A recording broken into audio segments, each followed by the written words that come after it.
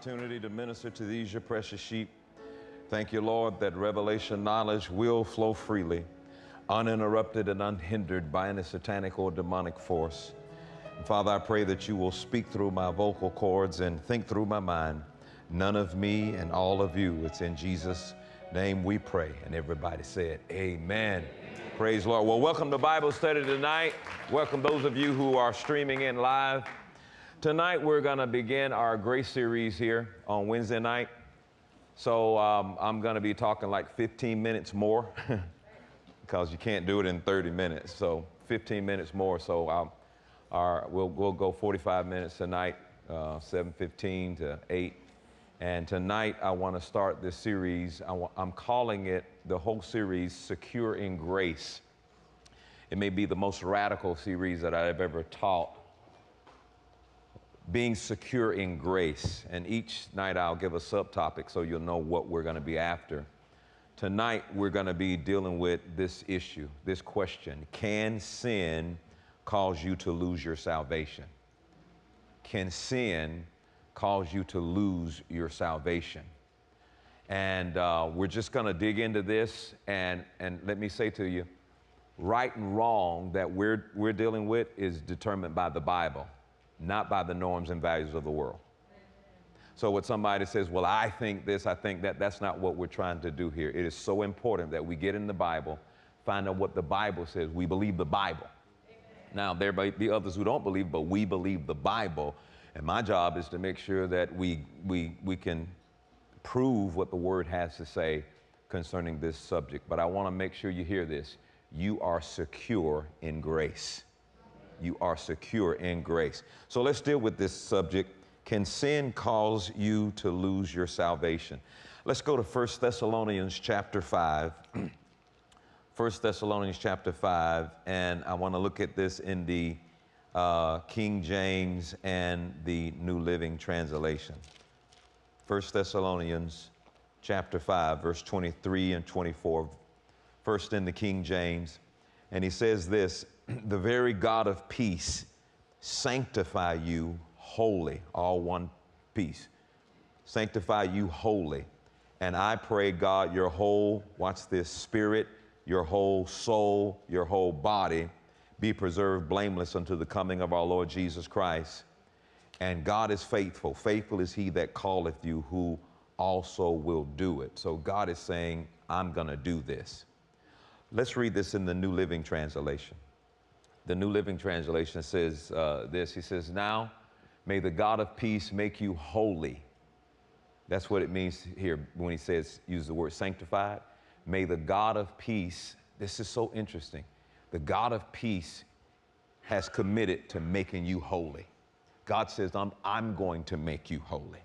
Okay? Now may the God of peace make you holy in every way. And may your whole spirit, your soul, your body be kept blameless until our Lord Jesus Christ comes again. God will make this happen, for he who calls you is faithful. So that's a powerful promise where God is saying, I am accepting the responsibility of making you holy. Your whole spirit, your whole soul, your whole body. So he mentions the tripart being of man. Man is a spirit. He possesses a soul, and he lives in a physical body. Now, here's the part I want you to get. You know, we have kind of been trained that we're responsible for becoming holy, and we're responsible for making ourselves holy. And God is saying here that I'm going to make this happen. God is saying, I am going to make you holy. And notice in that verse of Scripture again, we are spirit beings. We have a soul. We live in a body. You are not a body. You're not a soul. You are a spirit being. That's who you are. You are a spirit. You possess a soul. That's your mind, your will, and your emotions. That's your thinker, your feeler, and your chooser. That's what your soul is. For the most part, the church has used spirit and soul interchangeably as if they were the same thing, but they're not. You are a spirit, you have a soul, okay? And you live in a physical body, a physical body. That is your earth suit that gets you around in this natural world. It's kind of like driving in a car. You're not the car, but if you drive by and we're familiar with your car, we'll say, there go Jimmy, okay? But that's not Jimmy, that's the car he's riding in. Well, your physical body is the earth suit. Your soul is your mind, will, and emotions. And you are a spirit being. Say this out loud. I am a spirit. I possess a soul. I live in a physical body. When we die, your spirit and soul will leave your body. Your body remains and returns to the dust of the ground. Your spirit and soul enters into this realm where you left physical matter, and then there'll be spiritual matter, and it's just a wonderful thing. You're going to really, really enjoy it. And so he has made a commitment to make it happen. So immediately he's moving us into the place where we're trusting God. Now, when you get born again, your spirit is sanctified and perfected forever. When you get born again, the day you get saved, the day you believe and say, Jesus, come into my life, the part of you that was impacted was your spirit. Your spirit now is made holy and perfect. So you are already 1/3 perfect. Your spirit is perfect once you get born again. Your spirit is holy once you get born again, all right? Let me show you something here, and I think we have time to do this. Hebrews chapter 10, if you have this in your Bible. Let's see what the Bible has to say about this. Hebrews chapter 10, and this is foundation for where we're going.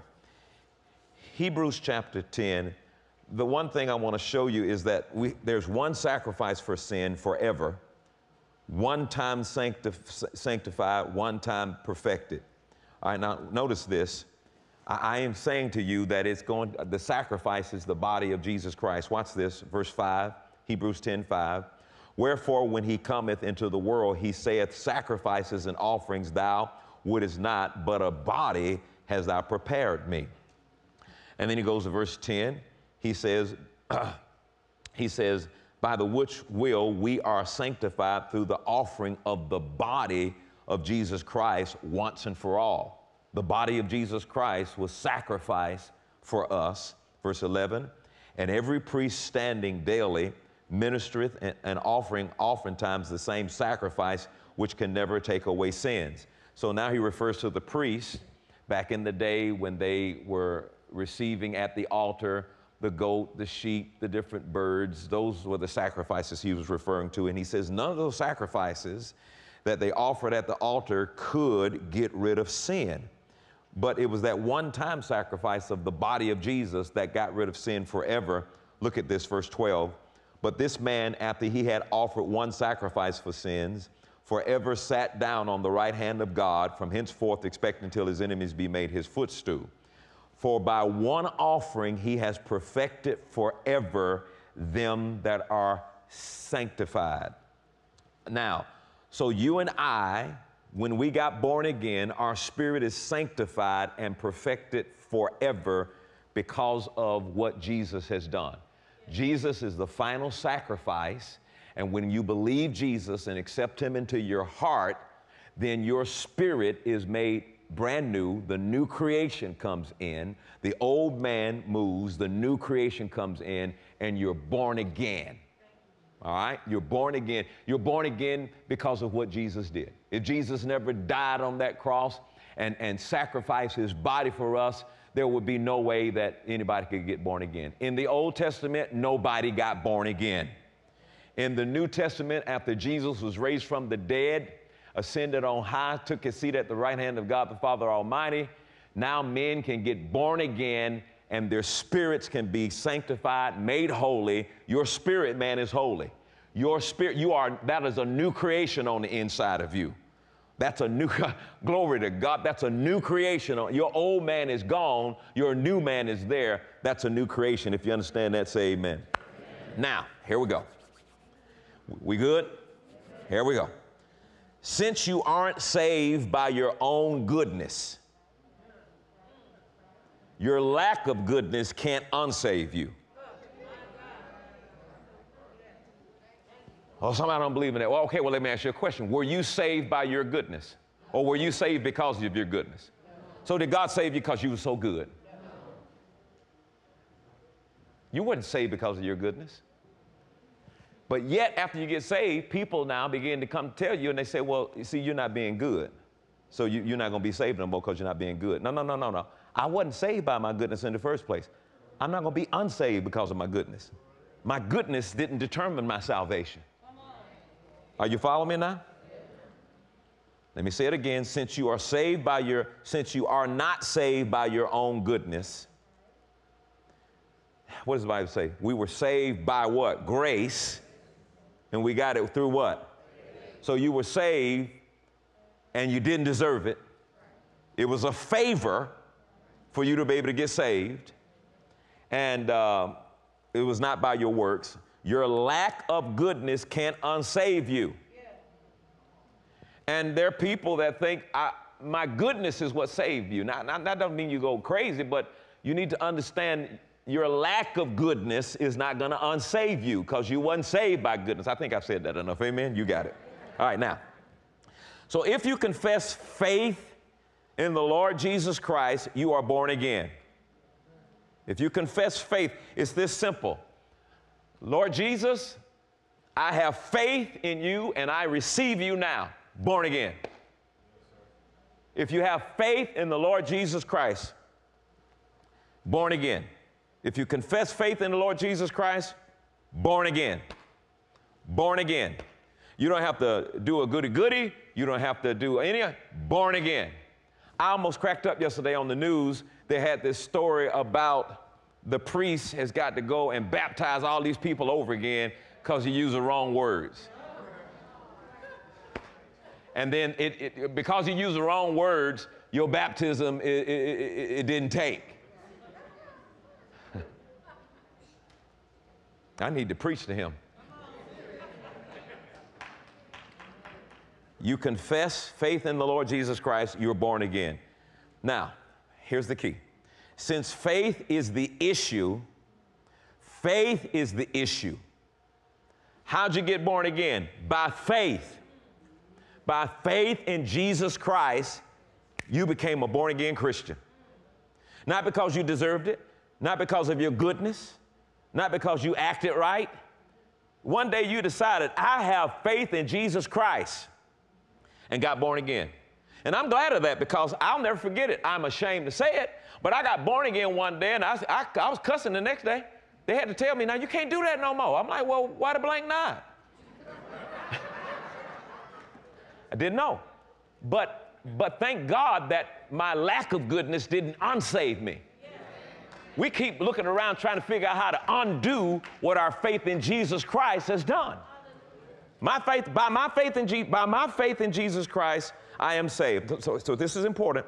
Since faith is the issue, sin doesn't cause you to lose your salvation. Ooh, I said it, didn't I? Since faith is the issue, sin does not cause you to lose your salvation. You know, you have to be in a lot of different ways to even say that. And I'm going to show you that in just a moment because we are so self-righteous in church.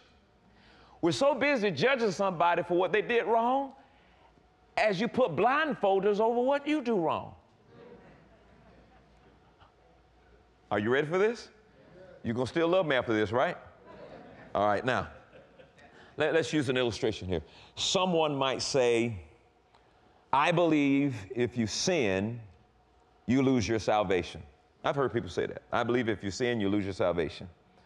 And then they'll go on to, watch this. You can't tell me that a person who commits or who committed a grievous sin can go to heaven. You can't tell me that. There's no way you can tell me that. All right, let's check this out. James 4:17. See, one of the problem is somehow or another you're trying to put sin in different degrees in different categories.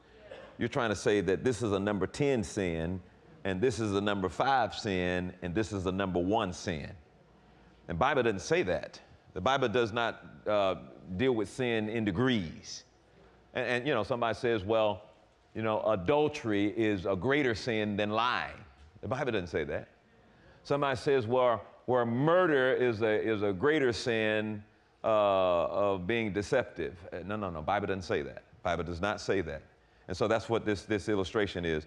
Oh, but you can't tell me that somebody who committed a grievous sin. I mean, you can't tell me somebody that killed somebody and killed a whole bunch of people. You can't tell me that they're still saved. Well, Paul made it. In fact, 3 of the top guys in the Bible committed murder. What? Moses committed murder. David committed murder. Huh? And the Apostle Paul himself committed murder. I believe you're going to be all right. You're going to be all right. All right? All right, so now let's look at Scripture and see what Scripture says, and then you'll see what I'm talking about here. Look at James 4, verse 17 in the King James and then the New Living Translation. James 4:17, King James. He says, therefore to him that knoweth to do good and doeth it not, to him it is sin. All right, so you want to look at sin? So right here he says, if you know to do good and you don't do it, it's sin. Look at this in the NLT. To know to do good and do it not. All right, now watch this. He says, remember, it is sin to know what you ought to do and then not do it. So that's sin. Oh, but you certainly wouldn't think about that. I mean, to have a bad attitude with a waitress in the restaurant, that's sin. So let's give a definition of sin. Sin is missing the mark. There's a mark that God has put. Sin is missing the mark.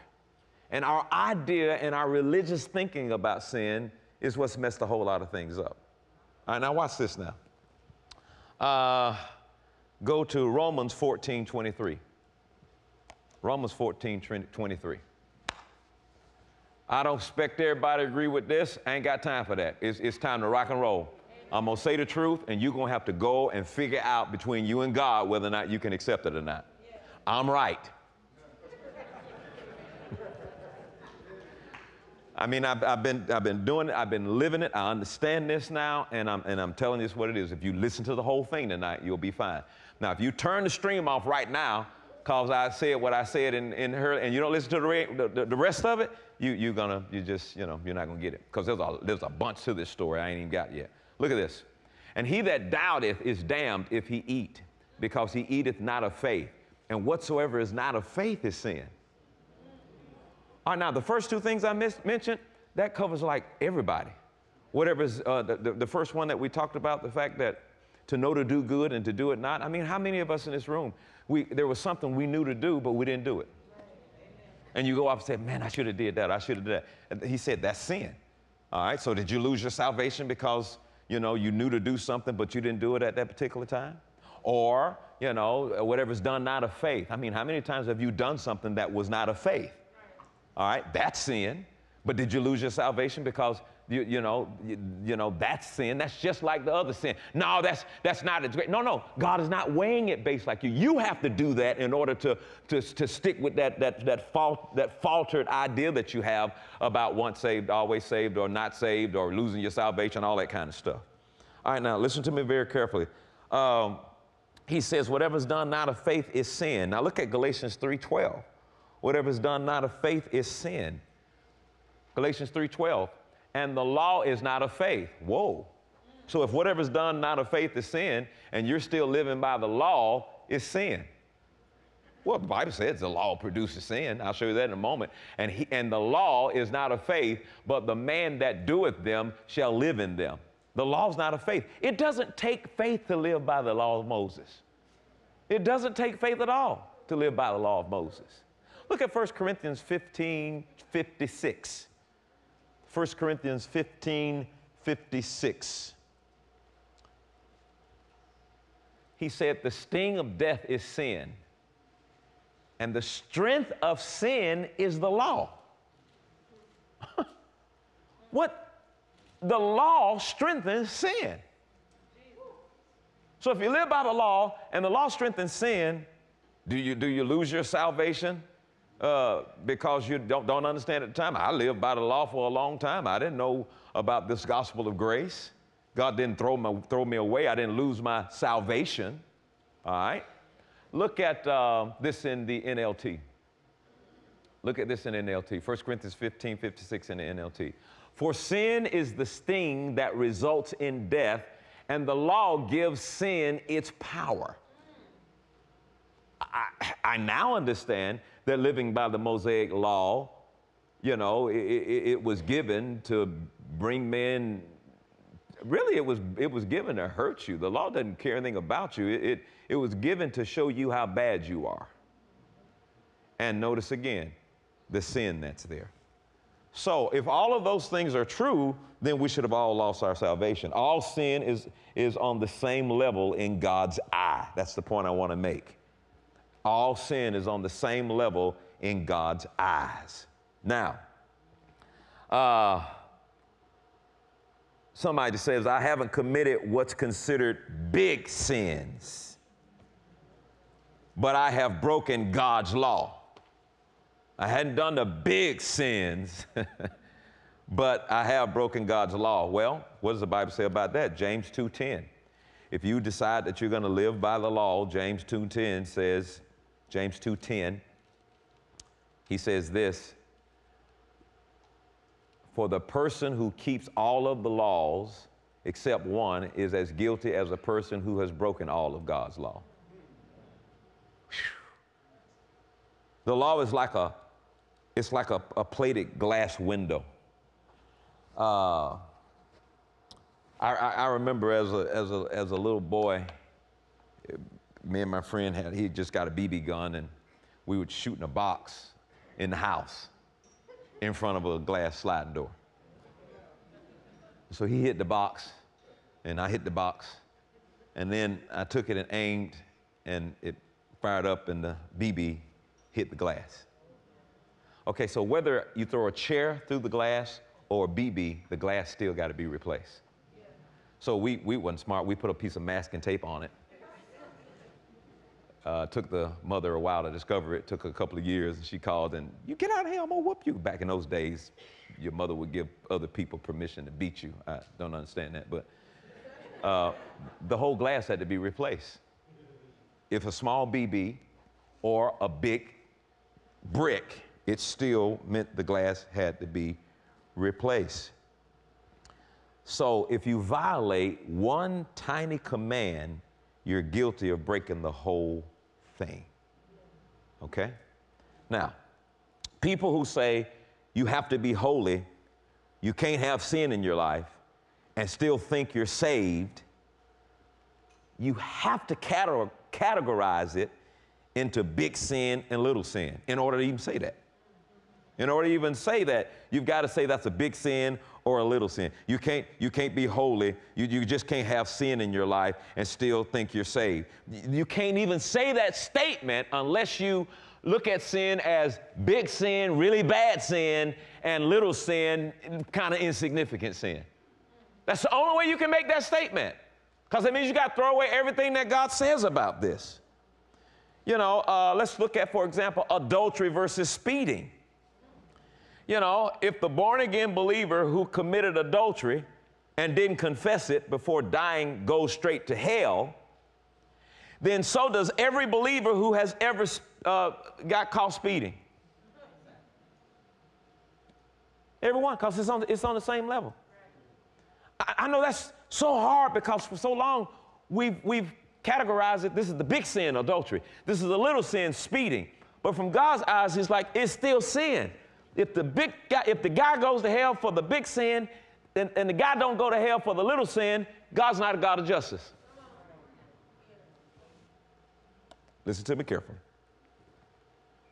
So, if that were true, then nobody would make it to heaven because we all come short and fail in many different ways. Nobody would. I mean, that's... Look at Romans 3:23 in the King James and the New Living Translation. Romans 3:23. we all fall short or we all miss the mark. It shows that place of inferiority in people's lives. He said, for all have sinned and come short. Everybody's sinned and come short. I know that just messes with you. Oh, well, I've never sinned. I don't smoke. I don't look at R-rated movies. I don't look at my naked body when I get out of the shower. I don't do any of those things. All right, so now we got your sin, self-righteous. Self-righteousness is your sin. And self-righteousness is unrighteousness. Please hear me when I say this. Hear me when this word says this. For all have sinned and come short of the glory of God. We've missed the mark. But that's the part of the process. We're growing. We're getting better than what we used to be. We're not what we used to be. We don't miss the mark like we used to miss the mark. But this idea that now that I'm saved, I don't sin anymore, so bad. It's just terrible. And what it's done to people. And the condemnation and the shame and the guilt that's come on people because there's this idea that now that you're saved, that you are delivered from missing the mark. Now, the problem is, and I don't have time to teach it tonight, is we don't interpret sin right. There's a difference between sin, the nature of sin, that old man, and sinning, the behavior or action of sin. Romans chapter 6 talks about the nature of sin. Every verse in Romans chapter 6 except for one verse. Every verse is a noun. There's only one verse in Romans 6 that's a verb. And what he was talking about is how shall we sin? How shall we sin? Or how shall we continue in sin when the grace of God has come rescue us? In other words, how can we continue in the old man when we no longer have the old man? So there's a difference between the old man called sin and the behavior or sinning. You are totally and completely delivered from the old man. He has been removed out of your life. You have a new creation. You do not have to follow suit with the old man of sin. Glory to God. And guess what? So now you don't have to behave or sin, the verb. You don't have to sin if you don't want to. You had to sin when you had the old man. But now that you got a new creation, you can reject it. Follow me. Let me get on down the line. I don't want to run out of time here. Now, if you can sin your salvation away, did we read Romans 3? Yeah, we did. If you can sin your salvation away, then the only way to heaven is to die immediately after being born again. Lord Jesus, I believe you. I receive you as my Lord and Savior. Thank you for saving me. Now, Lord, kill me. That's the only way. If that's the only, and you know that's not true. And yet that's what somehow has been put in our minds, and that's what makes people holier than thou and walk around with this arrogance of judgmentalism where they can look down at another person and forget that that person is in the process, that God is making him holy. God is faithful to make you holy. God is faithful to make you holy. God is faithful to make you holy. He's going to make you holy. And the day you realize that you are the righteousness of God, you're going to want to do right. Your behavior doesn't define who you are. Who you are defines your behavior. The Holy Spirit's going to change your desire. He's going to take away the old want-tos. He's going to give you the new want-tos. Glory to be to God. And you're not going to want to. This idea of, well, Brother Dollar, you're telling people this and they're just going to go crazy in sin. No, they won't. They're going to finally recognize, wait a minute, I don't have to do this if I don't want to. And they'll be free from the condemnation and the shame and the guilt and the fear. And they'll know that no matter what happens, God hadn't left them. He hadn't stopped loving them. They didn't lose their salvation. All is going to be well. And the Holy Spirit's going to begin to work on the inside of you. See, we don't factor in the Holy Spirit when we're doing this stuff. It's just a bunch of religious rules and regulations that bring shame and condemnation on people.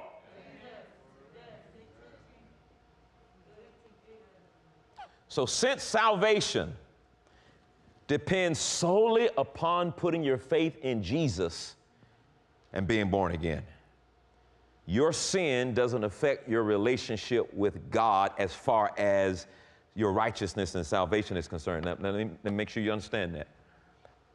Faith is the key issue here.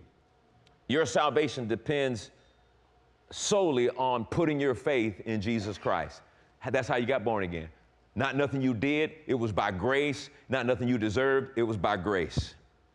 Now, behaving wrong can affect you. It could bring about shame. It could deal with your confidence in God. You'll start questioning whether God loves you. Yeah. When you miss the mark in some things, yeah, you're going, oh, God, I disappointed God.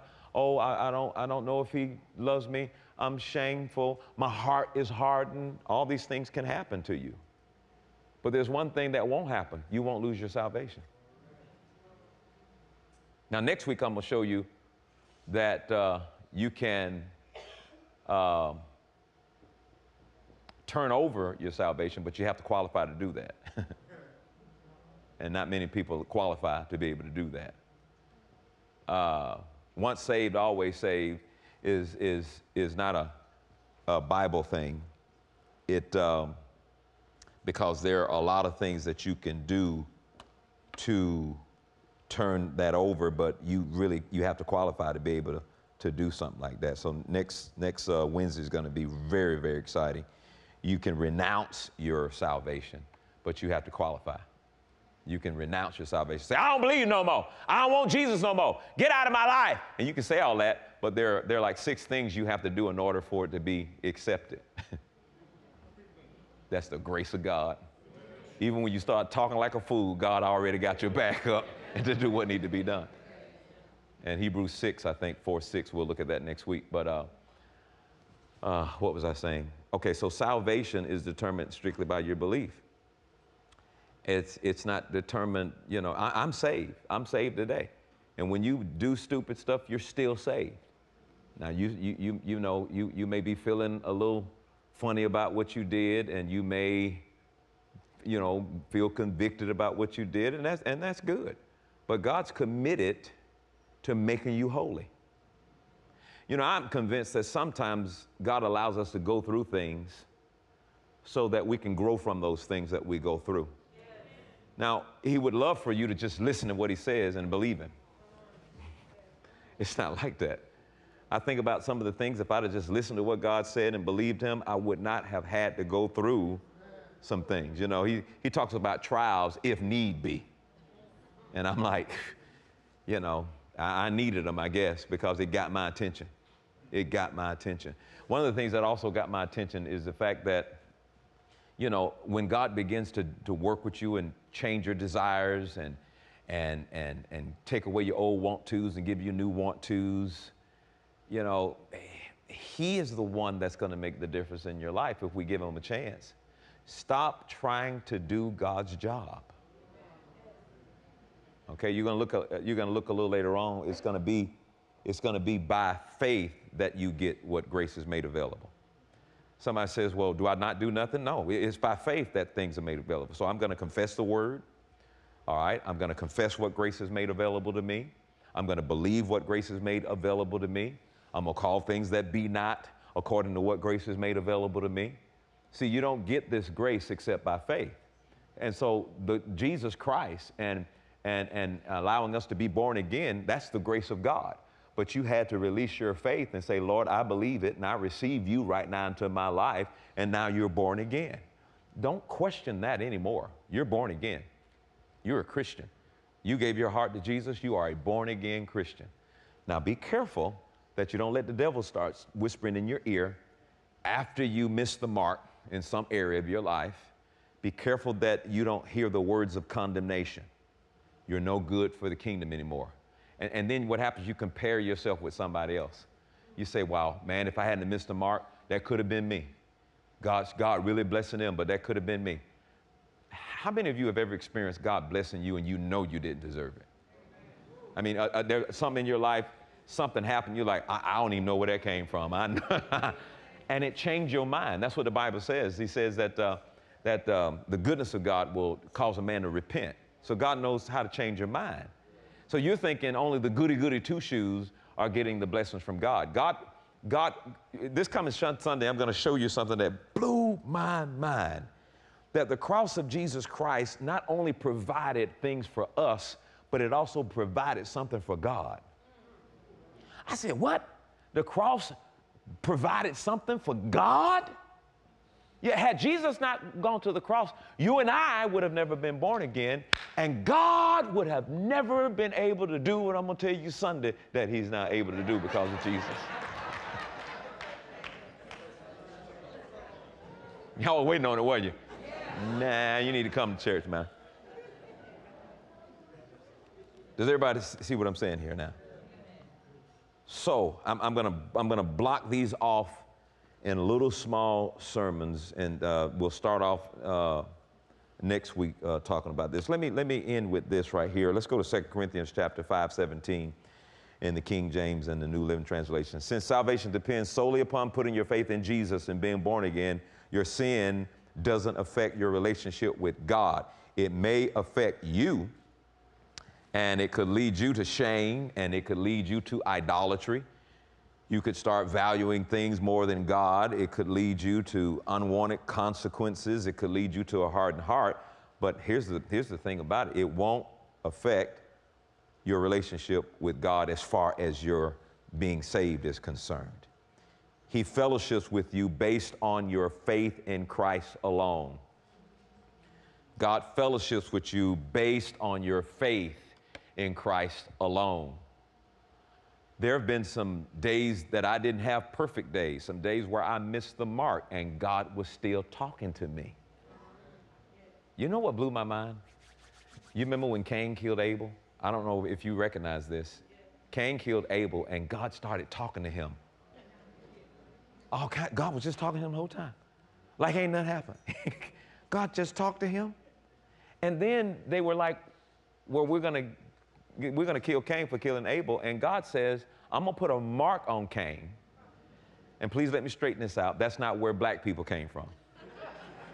I heard that in Bible study. I heard that the reason why black people are black people is because God put a mark on Cain and it spread it on his body and he became black. And I was in a conference one time, and a minister got up and said, let's pray for our black brothers that the curse will be removed off him. Well, I ain't gonna turn colors. I mean, what you trying to, I'm like, don't pray for me. I ain't got no curse on me. I ain't got no curse. The day I got born again, all the curses got rid of. God got rid of all the curse. The curse has been removed. Ain't no curse on me. That's not what that was. There was an actual mark that was put on Cain that when you saw that mark, you knew, don't touch him. That's God's mark on this man. And God promised, if you touch him, you're going to have to deal with me. But I was blown away. You are sitting here talking to a man who just murdered his brother, God. Man, don't miss Sunday. It's just a whole big gap that has been open for 40 years of my ministry that it needs to be closed and dealt with. Something that restrained God from his full operation of love that only Jesus could satisfy and remove the handcuffs off God. So God could have an operation of unrestrained love. And that's part of the definition of grace, is unrestrained love. And what was it that restrained God from loving man the way he wanted to love man? That restraint has been moved. So I want you to know that God can love you today, and there is nothing that restrains him from his amazing, awesome, unmerited love. He can love you. He can love you into a place where you will make a decision to accept Jesus as your Lord and personal Savior. He can love you. God died for the world, the whole world. He died for the whole world, praise God. He was the sin, Jesus was the sacrifice for sin and the payment for the whole world. He's just now trying to get the whole world to see, some of y'all have accepted me and some of y'all have not. Please accept me. That's all you got to do. Accept me, and I'll handle the rest. Accept me. I'll save you. Make me your Lord. I'll deliver you. Make me your Lord. I'll change your desires. Make me your Lord. I'll make you holy. I'll do it. I'm faithful. You can depend on me. I'm going to do this thing. Oh, my goodness. And so he's told us our part to play in soul winning. When was the last time you ministered to someone, maybe even in your family? When was the last time you shared Jesus with somebody? The only way you go to hell. Yeah, I'll say that, Lord. Okay, take a deep breath. Okay, you ready? Okay. If anybody in here goes to hell for sin, everybody in here is going to hell. How you say that? You don't go to hell for sin. This man's going to be a whole lot of these days. You don't go to hell for sin. You go to hell for rejecting Jesus Christ. You go to hell for rejecting what Jesus paid for you to have. Everybody in hell rejects Jesus. I know this is messing up your tradition. Those of you on the stream, y'all going crazy. Y'all about cussing by now, aren't you? You don't go to hell for sin. You go to hell for rejecting Jesus, and you go to hell for rejecting the gift of forgiveness. Jesus paid a ransom that had to be paid, and he did it so you could be born again, and you won't accept what he bled and died and went to hell so you can have. He is the propitiation for our sin. He is the payment for your sin. He is the sin offering. And you got enough nerve to say, not interested. Well, do you believe in the Lord Jesus Christ? No, I can't say I do. Oh! Oh, you think you're just cute, huh? You just think, oh, no, I'm an atheist. You cry when you say that. Ain't gonna be no happy atheists in hell. Jesus will give you desires to do what pleases him. But he needs your faith. You know, he gave you faith too. He gave you some faith so you can believe. Believe Jesus. Get saved. Give him your life. Get born again. Make him your Lord and Savior. And if you should miss the mark, get up, dust yourself off, and go forward. I don't care how bad it is. You know, there are three things you're going to see when you get to heaven. Number one, you're going to look around and not see some people you thought you knew they were going to get there, and you don't even see them. Huh? Number two, you're going to see some people that ain't nowhere in the world. How in the world they got here? And number three, you're going to look around and say, thank God I'm here.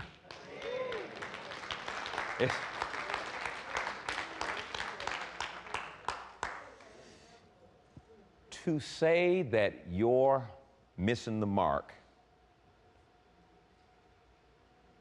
can stop Jesus from being who he is to say that your sin is greater than his blood and your sin is greater than him. This is the thing I got to get in people's head. Get Jesus. He'll take care of you. He'll teach you. He'll work. He is faithful to do the job. Well, Brother Dollar, you just don't know what I did.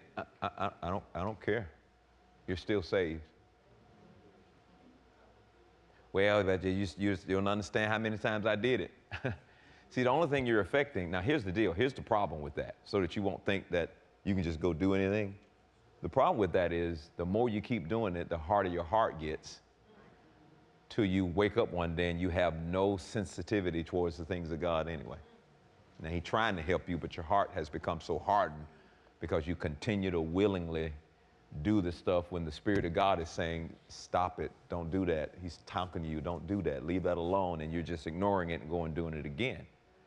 Please understand, grace is not a license to sin, but it will teach you how not to. It will teach you how to live a godly and a sober and a righteous life.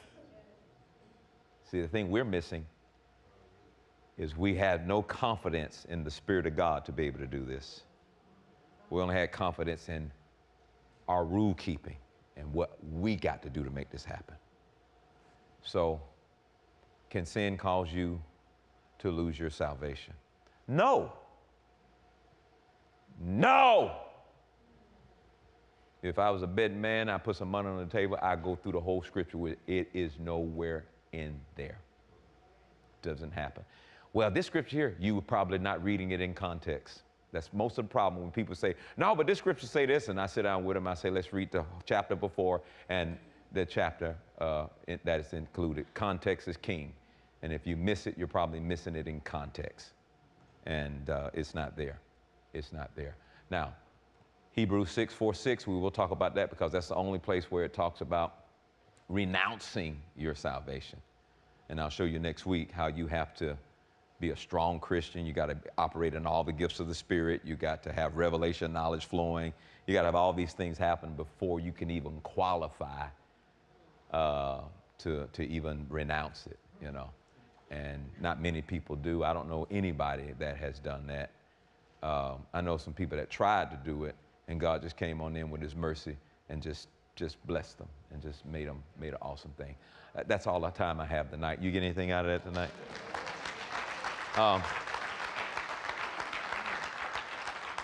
Let's just do that right now. If you are here and you've never made Jesus the Lord of your life, or if you're watching through the stream, you've never made Jesus the Lord of your life, I'd like to lead you in this simple prayer that takes seconds. This simple prayer that takes seconds, not even a minute. And if you'll pray this prayer with me, I'll lead you into the throne of God as you accept Jesus as your Lord and personal Savior. Say this after me. Heavenly Father, I realize that I'm a sinner, but right now I repent of my sins. I make you my Lord and my Savior. Come into my heart. I believe in you, Jesus. Thank you for saving me. In Jesus' name, I am saved.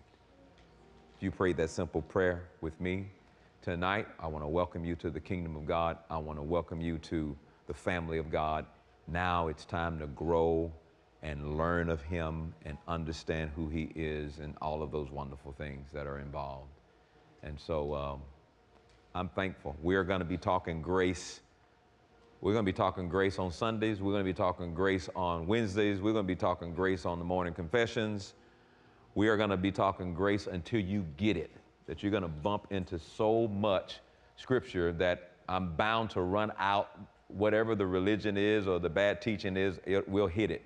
But I want you to be, you know what? In Titus, it talks about grace teaching us, and in verse 11 and then 12, but then in 13, he says that we should look for the glorious return of the Lord Jesus Christ. This is the thing that should be taking place before the return of the Lord Jesus Christ. And I signed up for it. I told God I'm here, ready to do it. You can keep me here as long as you want to, 120, 130, but just make sure I'm not, can't get around, and make sure everything working right and all that, all that stuff is what need to be done. But I am so excited about the gospel of grace being preached here at our church, and we are going to flood the atmosphere with Jesus, Jesus, Jesus, Jesus. Amen. Praise God. So next week, we're going to talk about the truth about once saved, always saved. We're going to look at the truth about once saved, always saved. And we'll just move into this thing every Wednesday night. Sunday's going to be amazing. Do not miss it. Do not miss it. If you can't get to church, make sure you turn your streams on. It is going to be one of the most important messages I've ever preached before in my life, because I have 7 powerful ways to try to define grace. We're gonna look at the definition again. What is it? And all of the things that God wants to do in our life where that is concerned. Absolutely marvelous. Welcome to Grace Institute for the next year. Amen. Praise God.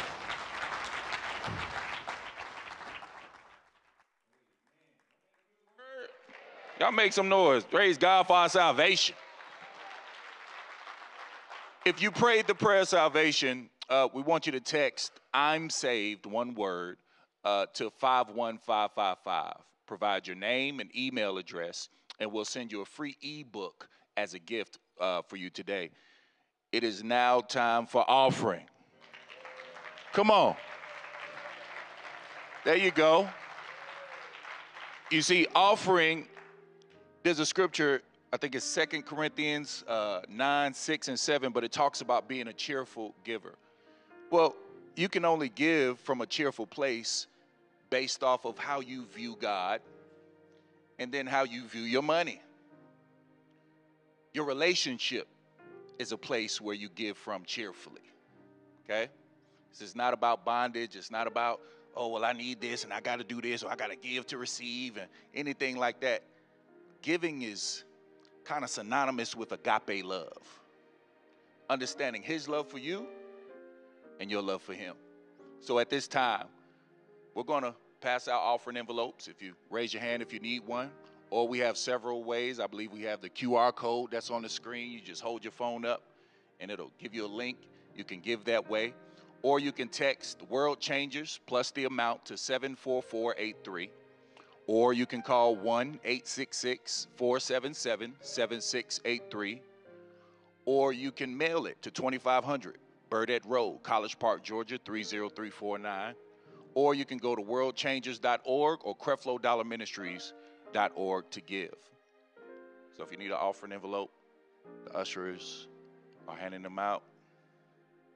They're coming to you. I see the hands in the back. All right. Wasn't that a good message? Man, you know, God is good, man. Dr. Dollar don't miss, do he? It's just a Wednesday night, man. He gave us some Sunday word on Wednesday night, man. Man, I'm like, Jesus, he just back to back to back. Anyways, let's pray over the offering. Father God, we thank you, Lord God, for this seed. We pray for a 100-fold return on it. And I declare, Lord God, that it is blessed. In Jesus' name we pray. Amen. Now we'll get ready to dismiss. I want to pray over you before we dismiss. Father God, I declare and decree that everybody under the sound of my voice, that their minds and hearts are immersed in your love, and that they stay mindful of just how much you love them, to the point where when bad news comes or when circumstances come, that their response is a victorious response, and that their words are words of victory. I declare that so over their lives right now. In Jesus' name I pray. Amen. Love you guys. You are dismissed. You asked, and we answered. We know there are friends of the ministry who prefer CDs and DVDs. But for those of you who find the digital versions of messages better fit your life, Creflo and Taffy Dollar's message series are now available as digital downloads in the CYWE store. Log on to CYWEstore.com today to see the whole catalog of new and re-release messages that can be downloaded to any device for easy and convenient listening.